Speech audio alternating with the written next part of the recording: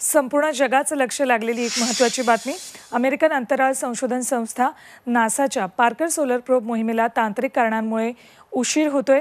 भारतीय प्रमाण वेळेनुसार दुपारी 1:30च्या सुमाराला या यानाचं उड्डाण होणं अपेक्षित होतं, मात्र काही कारणामुळे उड्डाण टळले। याची कारणं नासाने अद्याप स्पष्ट केली नसली तरी थोड्याच वेळात यान उड्डाण करण्याची शक्यता वर्तवण्यात येते। याआधी कोणतंही मानवनिर्मित यान सूर्याच्या इतक्या जवळ गेलेलं नाहीये, त्यामुळेच या मोहिमेकडे संपूर्ण जगाचं लक्ष लागलंय। सूर्याच्या अगदी जवळ जाणारं हे पहिलं यान आहे।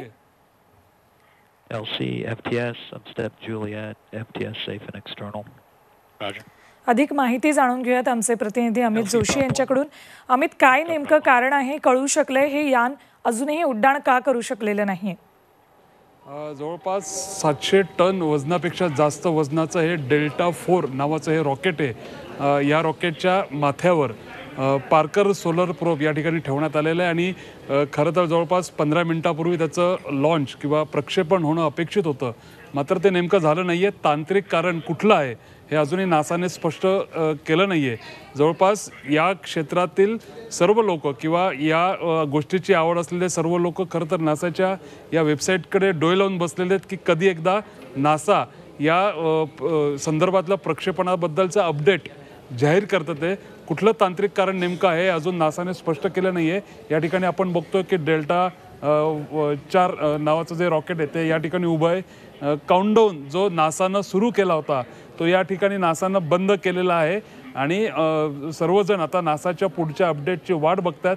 आपल्याला माहिती आहे की पृथ्वी ही गोल फिरत असते, त्याच्यामुळे जेव्हा ती विशिष्ट ठिकाणी येते त्या ठिकाणावरनं सूर्याकडे हे यान प्रक्षेपित केलं जाणार होतं।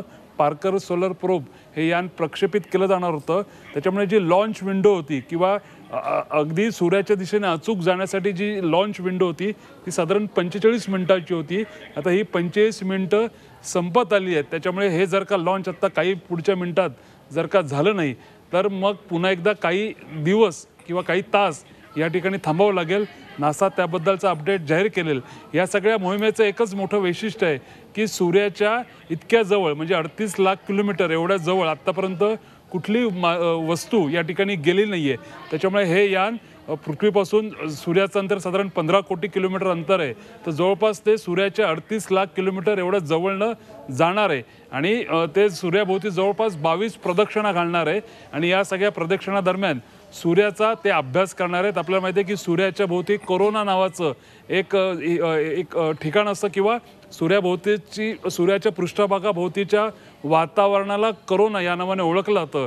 तिकडचं तापमान हे काही लाख अंश सेल्सिअस असतं, तर एवढ्या जवळनं हे यान जाणार आहे। यानावरील जी उपकरणं आहेत ती निकामी होऊ नयेत म्हणून विशिष्ट प्रकारची कार्बनची एक धातूची मोठी ढाल या यानाच्या समोर असणार आहे आणि ही ढाल सूर्याच्या भोवती फिरताना सतत सूर्याकडे तोंड करून असणार आहे, त्याच्यामुळे यानावरील उपकरणं ही सुस्थितीत राहतील आणि जवळपास 6 वर्ष हे यान सूर्याभोवती प्रदक्षिणा घालणार आहे। जवळपास 22 वेळा ही प्रदक्षिणा घालणार आहे आणि त्यानिमित्ताने सूर्याचा अत्यंत मोलाचा अभ्यास केला जाणार आहे। त्याच्यामुळे साधारण आत्ता जर का हे यान या ठिकाणी प्रक्षेपित झालं तर साधारण नोव्हेंबर-डिसेंबर महिन्यात हे यान पहिल्यांदा सूर्याजवळ जाईल आणि त्यानंतर खऱ्या अर्थानं सूर्याच्या अभ्यासाला सुरुवात होईल आणि या निमित्ताने सूर्याची कुठली वेगळी माहिती मिळते याकडे सगळ्या खगोलप्रेमींचं किंवा सगळ्या अभ्यासकांचं लक्ष लागलं आणि म्हणूनच नासाची ही पार्कर सोलर प्रोब ही जी मोहीम आहे किंवा हे जे यानाचं नाव आहे ते अत्यंत ही मोहीम महत्त्वाची आहे।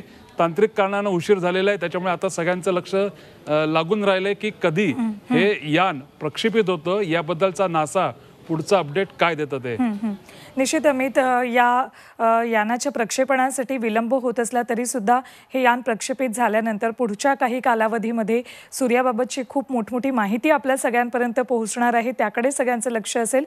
तुर्तास धन्यवाद तुम्हाला या संपूर्ण माहितीसाठी। तर आपल्या पृथ्वीवरील जीवनास कारणीभूत ठरलेल्या सूर्याचा प्रथमच जवळून अभ्यास केला जाणार आहे। नासाचं पार्कर सोलर प्रोब हे यान सूर्याचा खूप जवळून जात अभ्यास करणार आहे। या निमित्तानं सूर्य आणखी समजण्यास मदत होईल।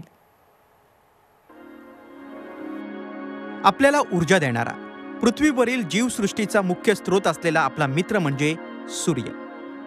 मात्र या सूर्याची म्हणावी तितकी माहिती आपल्याला हाती नाही।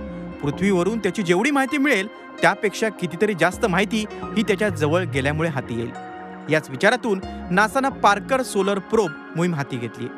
आपल्यापासून 15 कोटी किलोमीटर अंतरावर असलेल्या सूर्याच्या अगदी जवळ केवळ 38 लाख किलोमीटर अंतरावर हे यान जाणार आहे. सूर्याच्या इतक्या जवळ गेल्यावर यानाचं काय होईल हे वेगळं सांगायला नको. त्यामुळेच हे यान 4.5 इंच जाडीच्या उष्णतारोधक कार्बनच्या चकतीवर बसवण्यात आले. ही चकती कायम सूर्याच्या दिशेला राहील अशी यानाची रचना करण्यात आली आहे. त्यामुळे सूर्याची प्रखर उष्णता आणि त्यातून निघणाऱ्या धोकादायक प्राणांपासून यानाचं आणि त्यावर असलेल्या उपकरणांचं संरक्षण होणार आहे. So we'll use 7 Venus gravity assists. We'll gradually walk closer. We'll take sort of 7 giant steps closer to the sun until we're in that final region. Of course, we wouldn't go there empty-handed. We carry with us an amazing payload of instruments. And those instruments are designed to make those critical measurements that we have waited so long for. Parker solar probe ही मोहीम 7 वर्षांची असेल. तो सूर्याच्या वातावरणातून 24 वेळा परिक्रमा करेल.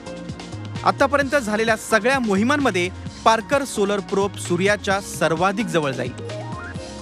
सूर्याच्या दिशेने जात असताना पार्कर सोलर प्रोब शुक्र ग्रहाच्याही जवळून जाणार आहे.